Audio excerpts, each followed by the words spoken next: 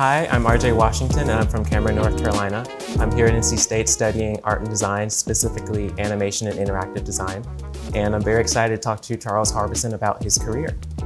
I think it's very important that we have good representation out there, and I really wanted to see an example of someone who has been where I've been and managed to go the extra mile to make a great career out of their talents. And I think it's important for everyone to see that as well. Before we get into the interview, I wanted to ask, with the pandemic and everything, how are you doing? I'm well. Excellent. The last several weeks have been pretty dynamic with some fun kind of business and professional news, and gaining some key opportunities. So that's been nice. It's been nice to kind of integrate a bit more work into my life. But the great thing about being in LA, and one of the major reasons I moved out here, is to kind of have a better handle on my own mental health and kind of setting up a lifestyle that was conducive to just more wellness. So I've been, hike, walk every day, and going to the beach was something I could do up until October, So I'm grateful, and I'm well, all things considered, and my family's well. I'm grateful for that, and we're getting a handle on this thing slowly but surely. So tell us a bit about yourself. What are you doing currently? I'm a fashion designer. I think I should probably categorize the work that I do now as creative direction. I came to this industry through a love of fabric and a love of textiles, which was rooted in my time at State. I didn't even know that initially.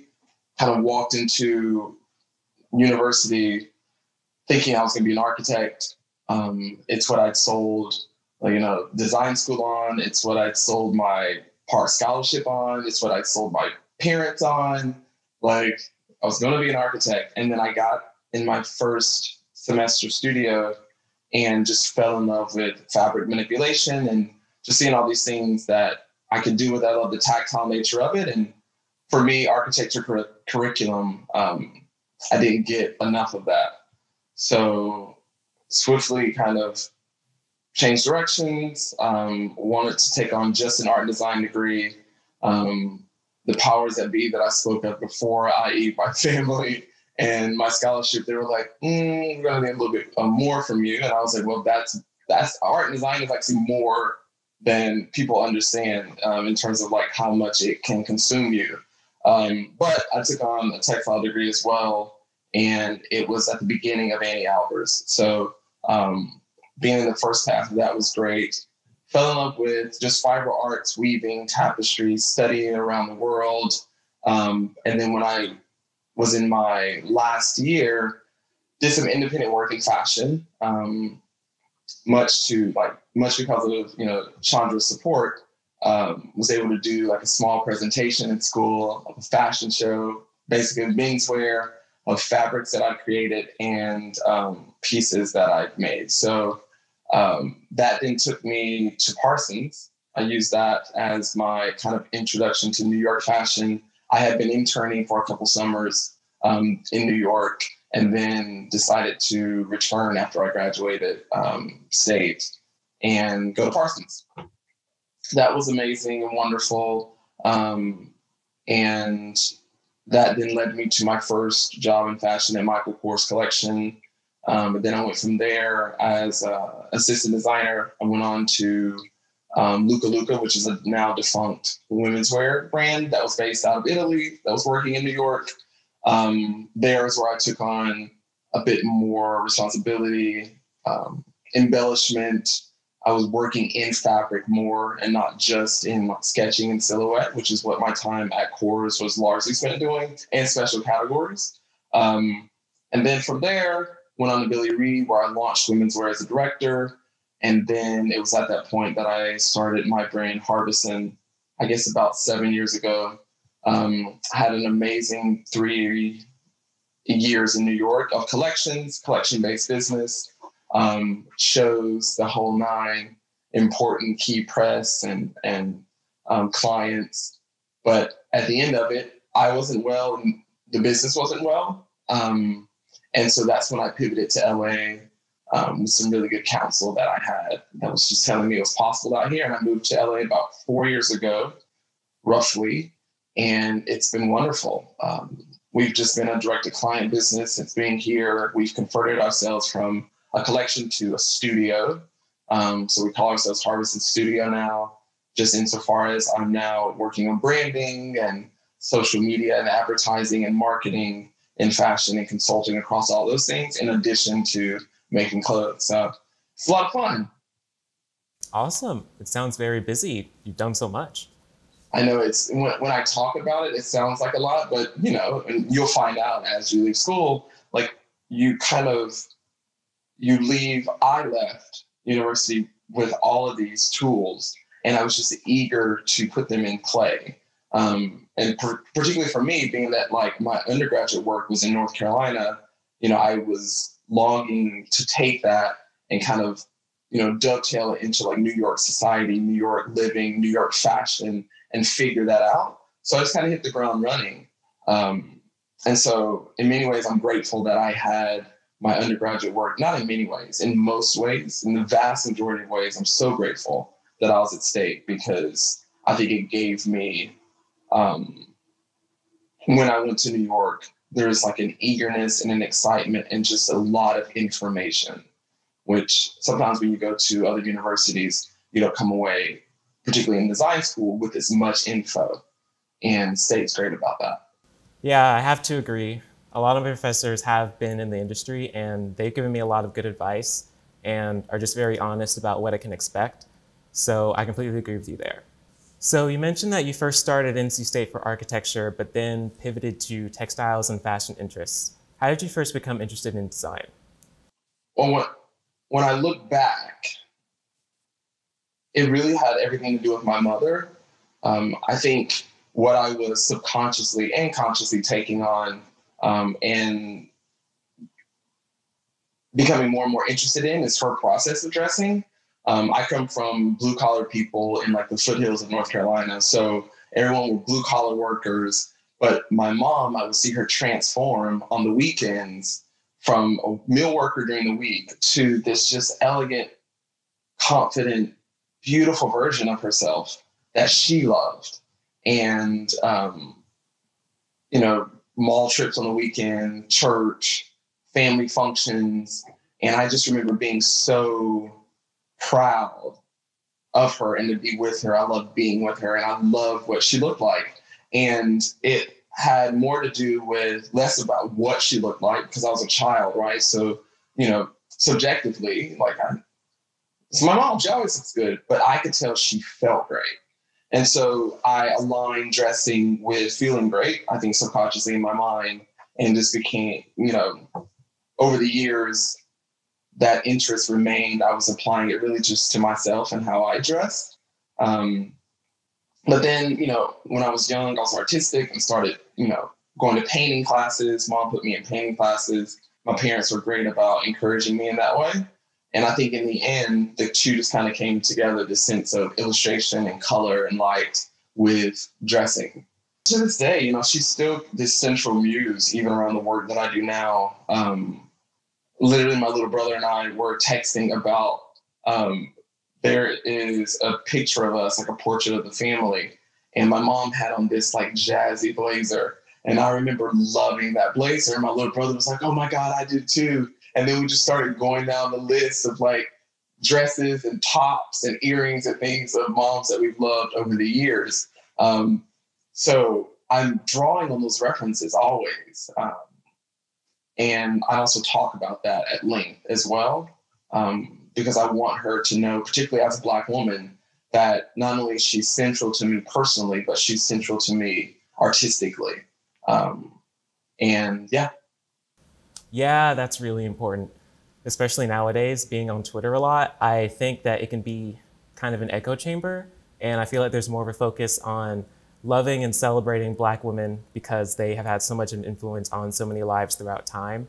And they've been a backbone in so many systems and frameworks that we have, and that's previously gone unrewarded. So that's great to hear about. Thank you. So what was your career like after leaving the College of Design? After I left, well, initially when I left, I went abroad to Central Asia where I was basically studying culture and textiles for the year. And I wanted a job in New York. I had been interning at Michael Kors men's collection and at Jack Spade for a summer prior to graduating. And so I really wanted a job. Of course, the job did not come through. The interviews and the whole nine. And I was kind of left with, well, what do I do? I'm not sure. So I'm just going to take this opportunity to go kind of further study in Central Asia. I did that. And while I was away, my mom sent me some fashion magazines and other stuff just to occupy me while, living and existing in the third world. But I was in a gorgeous context. I loved the people. It was amazing. But it was then that I was like, man, I've got to figure this out. Like, I've got to figure out how to get back to New York. So when I came home from Uzbekistan, I was just looking at schools and grad school and was looking at Parsons and was just like, this feels like, what the greats who I admire, this is where they went. So I think I should go there. And that's really how it happened. And then, after being away for a year, coming back, I went to New York and got into Parsons and had an amazing run studying there. And I think I could tell that I was different because I came from this fine arts and very technical textile background. I was bringing different points of view, and being a Southern boy, bringing different points of view and such to the table. This is, 2007. And it kind of encouraged me to find some confidence in my particularities. It helped me kind of establish that it's okay to be different. And because I was a country boy, etc., in this like urban environment, international environment, in a way that I hadn't existed in the College of Design back then. It wasn't as international as it is today. And it was good for me. And so I definitely appreciated my background and how I was able to infuse that in New York life and then into my aesthetic in New York. And I think it just continued to kind of differentiate me. So I really do encourage everyone to honor their background and their work, because although it may present itself as being difficult sometimes in process, in the end, it is your point of differentiation. And it's kind of a reason for people to look at you and look at you particularly. Right. It's also important to look back at your roots and where you came from. 100%. I mean, it grooms you. And those are always going to be your references, consciously or subconsciously. You will always be drawing on those first aesthetics, those first experiences, those first colors, those first faces. And the more kind of work you do, I love therapy and counseling and things like that. So, the more work I do, the more I'm like, oh, wow, like, I do like that shade of red because of X. Or like, you know what? I love a matching shoe and pump because that's all grandma wore. So it's those things will always be a part of it. I love that shade of green. It's like, you know what? The fields beside, my house growing up had that shade of green. So what were some challenges that you faced and what were some triumphs? I mean, honestly, one of the major challenges was being that boy that I just mentioned, right? Like being different. The finances of fashion as well. Like fashion has kind of set itself up to be not only an industry that sells elitism and aspiration, but in many ways it sets it up to where you have to be elite to even be a part of it. So those challenges in the beginning were just, how do I eat and intern for free back then? Because that was the case. And then when I get a job, making sure that how do I dress the part every day while I'm there? And But then at the same time, those are points of opportunity. Because I remember one key story. It's funny. I had my interview at Coors, and it was like my 6th interview, and it was finally with Michael. It was my last interview, and I needed like another suit. So I had like one suit or 2 suits that I would kind of mix up with the other directors, you know. But I was like, this is my last interview. It's with Michael. Like, it's in the big office. Like, Charles, you've got to do something. So I was at Beacon's Closet in Brooklyn, in Williamsburg. Mind you, like, this is Beacon's Closet 2009, 2010. Like, this is a minute ago, right? So, you know, resale, it wasn't as sexy as it is now. So I definitely got there looking at some suits at Beacon's Closet and found this wool flannel 1970s Pierre Cardin suit, like wide lapels, double-breasted. And, you know, I thought to myself, okay, like, I think this is the one. And it fit me enough. And it was literally, I think it was $25, 25, something like that. So got it, took it back to mine, put it on. I was like, okay, it's not quite right. Took it to a tailor, a really inexpensive tailor. It was kind of like, I think another kind of $50. So I invested around $100, right, on this suit. And it fit me, and I was like, okay, this looks good. I changed the buttons. I was like, okay, I got this. Went in for the interview, and Lance, who's Michael's husband and also the director of womenswear, says to me, "That's a really great suit. Is that Tom Ford?" And foolishly, one could say foolishly, you know, but I'm a green, honest boy, and I was like, no, it's actually Pierre Cardin. I got it at Beacon's Closet, tailored. But it was definitely like really affirming that I was walking into the space with the means that I had, and because I was applying a detailed eye, a sense of taste, and you know, just like specificity, right? That I was able to even cut through and kind of present myself in a way that wasn't fully relegated to my means. So then that became just a challenge and a triumph, I think, over my career. In the beginning, starting the business, you know, I didn't have, because it was just me. They had an office. I was working out of maybe like an 8-foot by 8-foot tiny space in my apartment in Brooklyn. You know, we didn't have money for fabric, so sometimes I would use upholstery fabric that I get access to really inexpensively. And then that became like a key kind of element of the brand. We were using dead stock fabrics. We were repurposing. We're doing all of these things that became points of triumph and signatures that were kind of based off of initially a lack of resources or challenges. So, you know, it's nice to kind of think about that, because I don't think about that often, because it becomes just such a talking point now. Like, you know, I love centering persons of color and queer people in my work, namely Black women, blah, blah, blah, blah, blah. Those are the identities that I have. But, you know, it's not often that you remember, well, the reason why I've configured that as a signature is because it was a point of differentiation. And you know, I was targeted because of those identities early in my career. And then, you know, I'm working with sustainability these days. I have a partnership with Banana Republic around sustainability.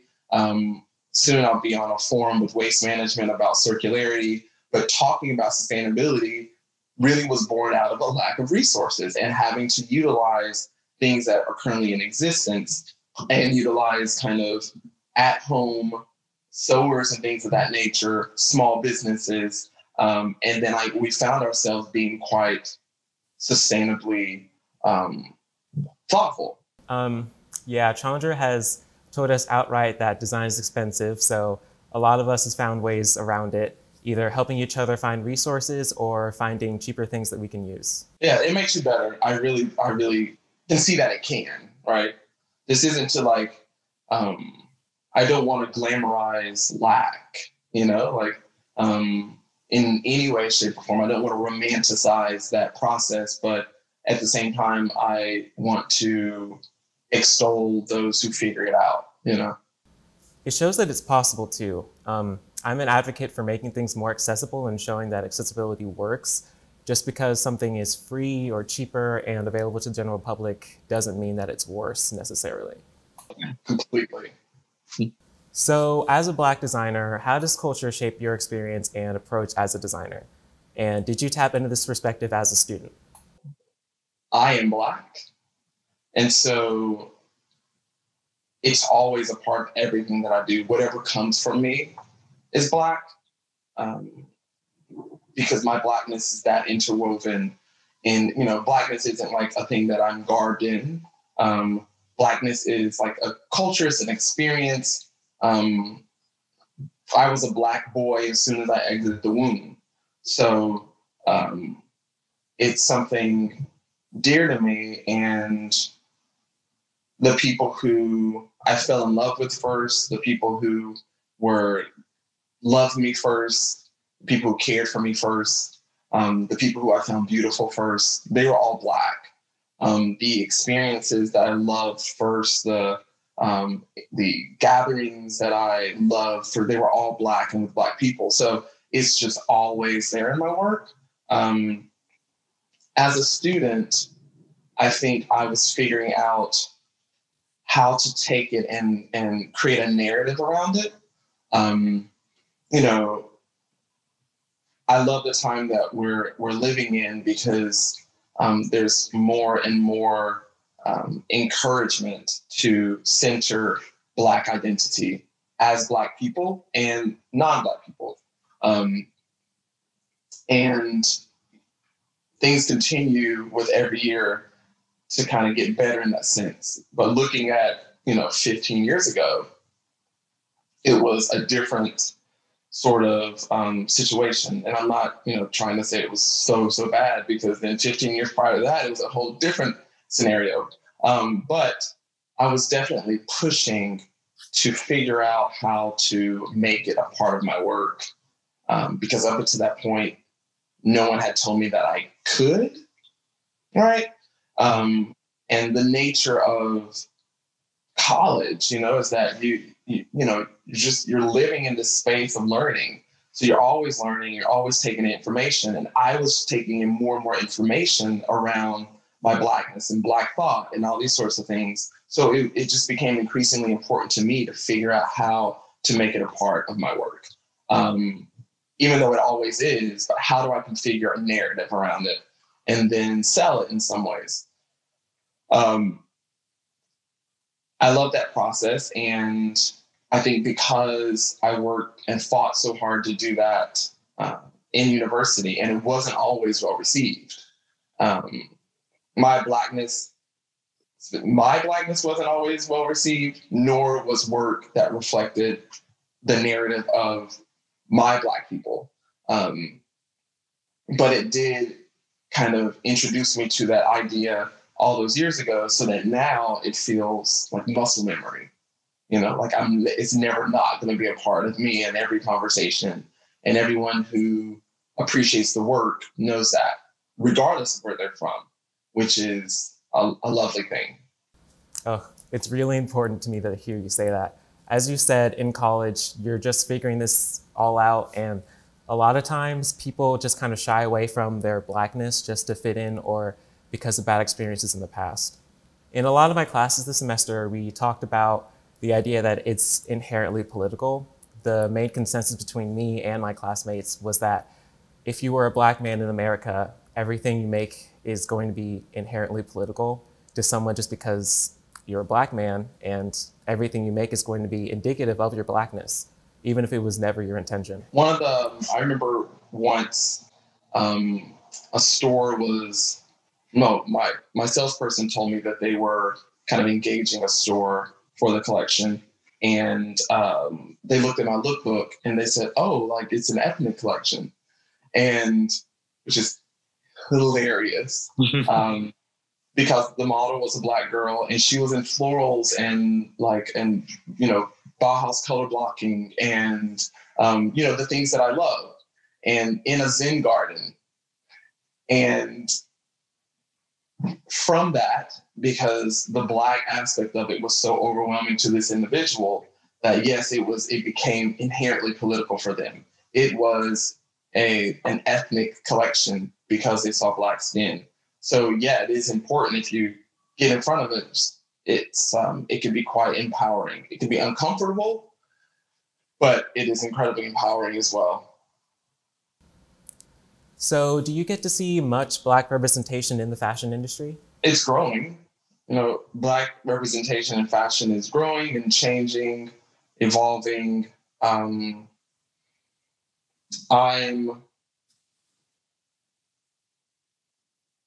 how best to say this. Black visuals are something that are historical. Like finding beauty in Blackness is something that has always been the case. This is a really kind of a potentially challenging point of view that I present. But even if you think about the rape of slaves, like one has always found beauty in Blackness, even when thinking it to be debased. So I'm not as excited by or heralding of those who present the beauty in Blackness, because that doesn't feel new. I feel like we're beyond that. The representation that I want to see more and more is Blackness in fashion represented entrepreneurially, represented in talent, in decision makers, in ownership, and in the market, things like that.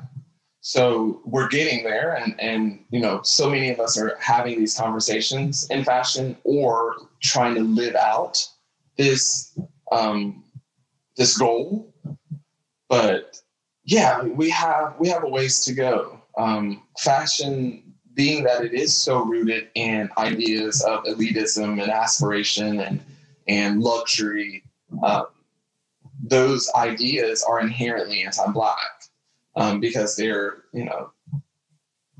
super classist, and racism bolsters classism. So it's an interesting thing to be in.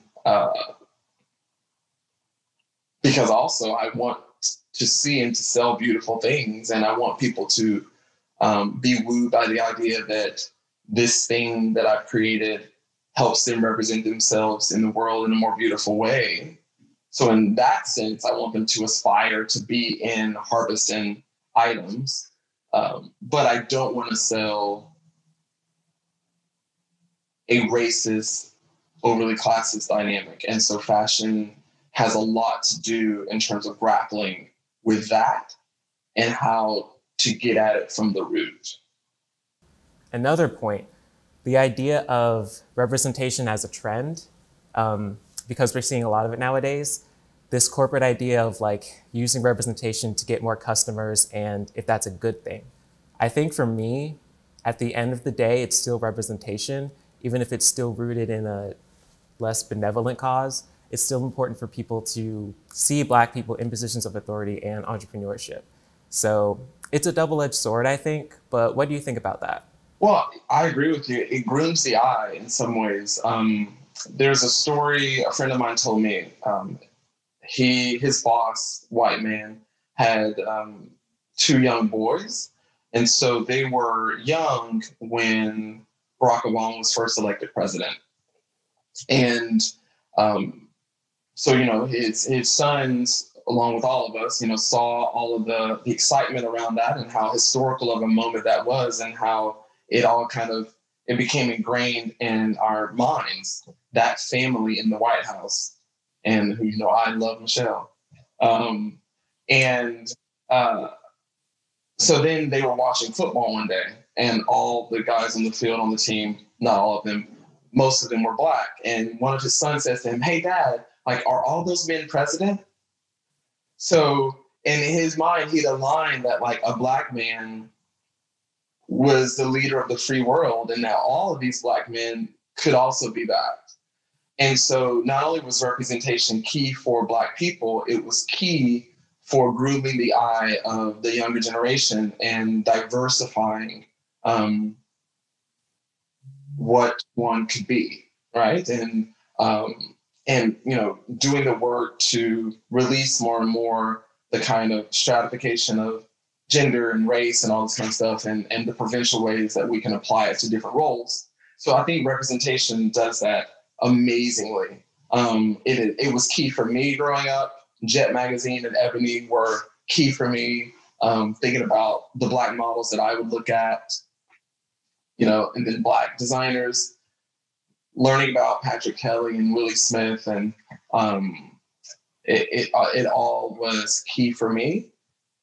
But I think the goal now is to make sure that we are also not just depending on the next generation's response to said representation to invoke more change, but that we're also pushing as hard as we can to take said representation and configure more ownership, and then center that ownership so that, you know, you're not always configuring a space where you're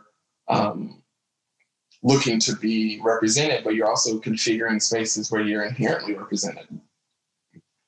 You do that through ownership. What message would you give to other Black students hoping to pursue a career in design? Well, my first advice piece across the board is always do what you do and do it exceedingly well. Flat out. Do it well, be better than everybody else. That is important to me from just the integrity of craft. And I love craft. I think it's something that we can't forget about in the age of media, that we remember, like, people bring home craft. People adopt, they buy craft. People pass down craft.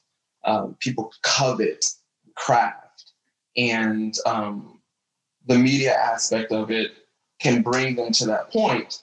But then at that point, when you get them, make sure you're delivering something beautiful. And also in my mind, Blackness is inherently ingenious and beautiful. So encouraging Black students to, as they journey through this sometimes burdensome experience of being Black in fashion, that you're also remembering that along the way, you're there because you love fashion. And so make sure that you're beautifully kind of trained at doing that well. I think that will cut through and also just adds so much additional legitimacy to the already legitimate idea of Black equity, right? So that is enough. But then the beauty of saying that and doing that, and then on the back end of it, having this inarguably beautifully well-configured thing is amazing. How can we encourage others to learn about and become interested in design? Beautiful design. You know, I think, again, that is what cuts through. As we make things in the world that are exciting and enticing and engaging and beautiful, that more people will ask questions about who did this, whether it be fashion or architecture or animation or ID, experience design, whatever it is. If you create these amazing experiences for people with the things you create, then you will lead them to ask the question about who did this. And then they'll too want to do it or support it. It's been a pleasure to talk to you about this. It's really important for me, especially to talk to an alumnus about their life and their career after graduating, especially since, you know, you're a Black alumnus. So I'm really grateful that you're able to talk to me about it. All right, man. I'll talk to you later. Hit me if you ever need anything, RJ. Definitely, you have a straight line to me, so keep me posted. Cool? I'll definitely stay in touch. Bye. Bye.